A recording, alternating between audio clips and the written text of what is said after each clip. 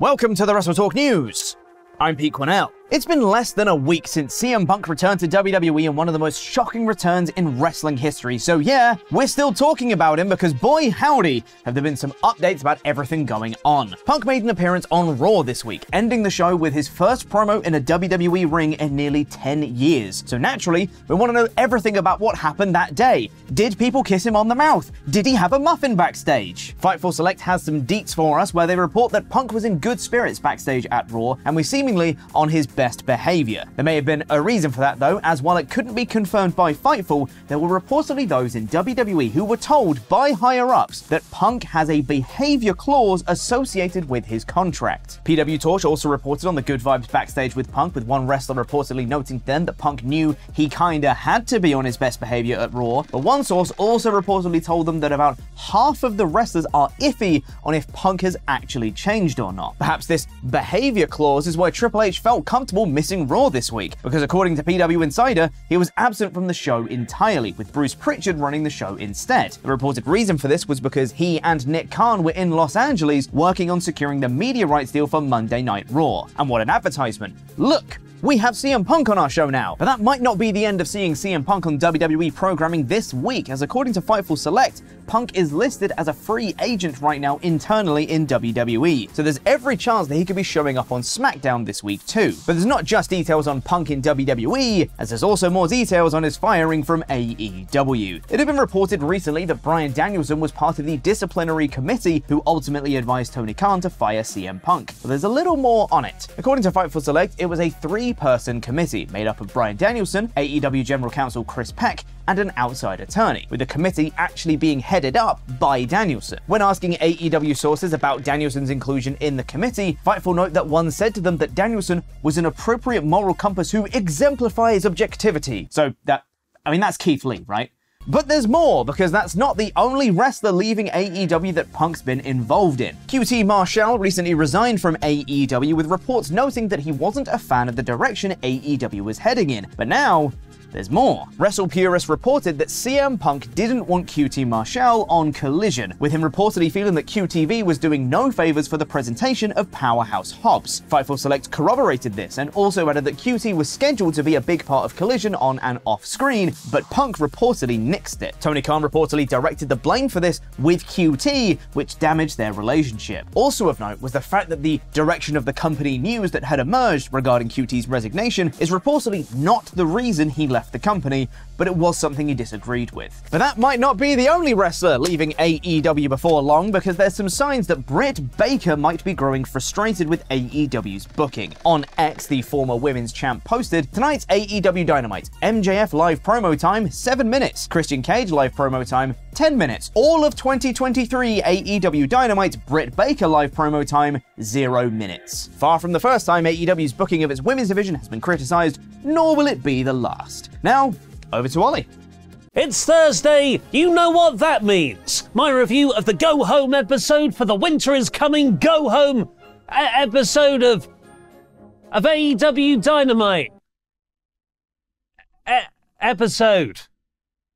In about 5 minutes. That's right. Yeah, that's right. Solid Snake Bryan Danielson joined commentary for the opening Continental Classic match in the Gold League. Jon Moxley versus Jay Lethal. Danielson was excellent on commentary for all the tournament matches of the night. You could say he's the best in that ring, on that microphone, even on commentary. His announcing on Mox, his Blackpool Combat Club stablemate, added an extra layer too. The possibility of them meeting in the blue versus gold final. Mox beat Jay Lethal relatively easily with a choke. I love and respect Lethal's career, but he is Team TNA right now, and I think his inclusion in this tournament at the expense of far bigger, more credible names is a detriment. We got a clip of despondent Eddie Kingston post Brody King loss, where he was trying to self-talk himself out of a negative spiral, which cut back to his Collision opponent Danielson, who did a great interview, saying he's not having self-doubts and he's got 2 breaks in his orbital bone. He's coming to win! But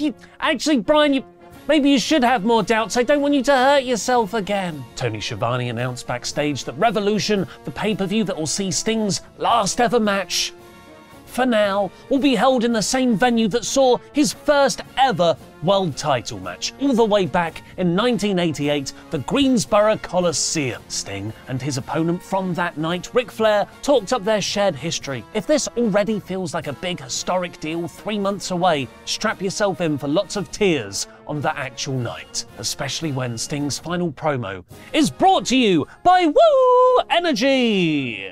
Mark Briscoe and Roosh had the second Continental Classic match of the night, where, unlike Mox and Lethal's technical start, they just beat the crap out of each other. Roosh beat Mark in an absolute slugfest with the bull's horns, giving him his first 3 points. It's a shame Mark lost again, but perhaps he can now start a comeback story. RJ City took off a hungover Toni Storm's shoes for her and also hooked up a flirtatious Mariah May with a Tony Khan match booking. Wait a second.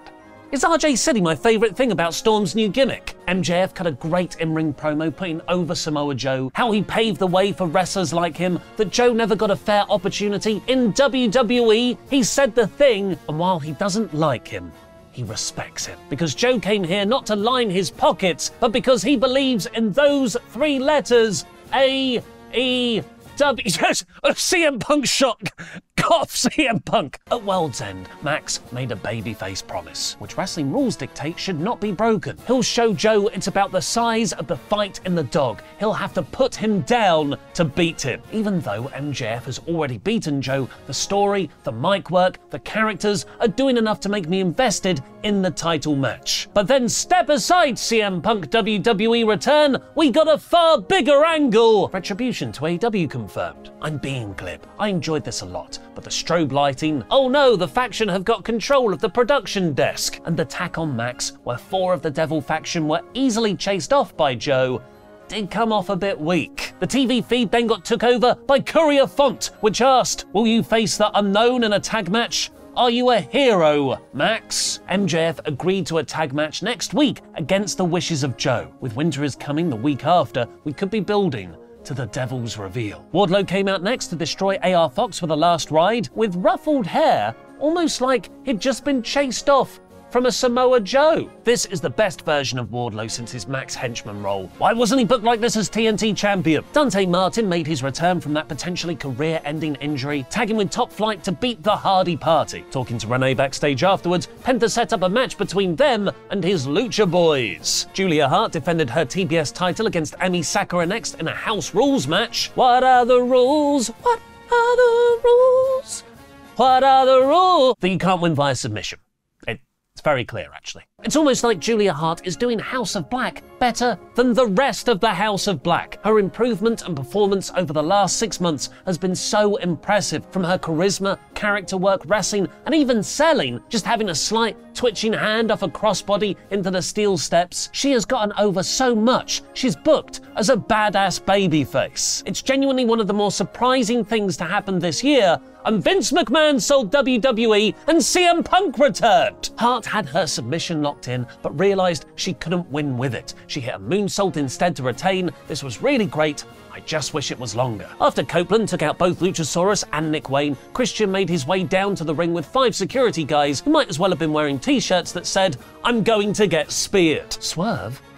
They didn't. It was all part of Christian's manipulation. He likely just brought them down to send them away, coaxing Copeland into a false sense of security. But Christian really had reflected on himself and meant it when he said, I'm sorry. He brought up their shared career and personal history together, how Copeland grew up without a father, which got a big reaction, but that made them brothers. Let's team together again for your mum, who passed away a few years ago. It was all a ruse, with Christian trying to get out of their TNT title match in Montreal next week, but Copeland was wise to it. He stopped a belt shot with a low blow and emphatically delivered Christian's line from the start of this feud right back at him, go F yourself. One other note, when Christian said Killswitch's name, he accidentally said Luchasaurus first. That is some impeccable story within a story building. And the main event saw the best gold match so far for me, with Swerve Strickland versus Jay White. Swerve has so much momentum right now, AEW are leaning into a badass tweener turn. Quite the change from invading a man's house and cutting a promo on his baby just last month. Just like the Lethal match, Strickland was booked as the face against White, smartly without losing his heelish edge.